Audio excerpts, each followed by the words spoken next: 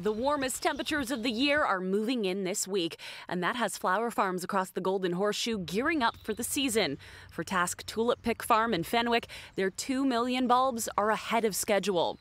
We noticed that on the West Coast, a lot of tulip pick farms are delayed about actually almost 5 weeks, but everybody on the East Coast seems to be about 5 days earlier than last year. They say that's thanks in part to recent sunshine, and with lots more of it in the forecast this week, and temperatures soaring into the low 20s by Wednesday, they'll begin to get taller and some may start to show their colors.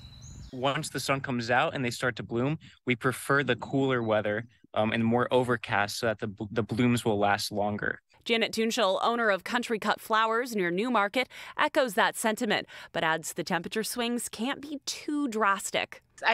One of the concerns is if it turns really cold after, that'll be a real shock for the plants. So hopefully we continue with warm weather, maybe slightly cooler than what we're expecting this week. Long-range temperature models show a gradual cooling back to seasonals starting next weekend, and the tulips and daffodils should be ready by late April or into May. And of course, it's not just flower picking that draws the crowd.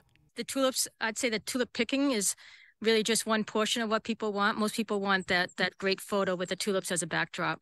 And they definitely get it. But there are some ground rules. Stay in the pathways, don't step over the flowers. It's very easy to damage them. Task is set to open April 29th and Country Cut Flowers the first weekend of May.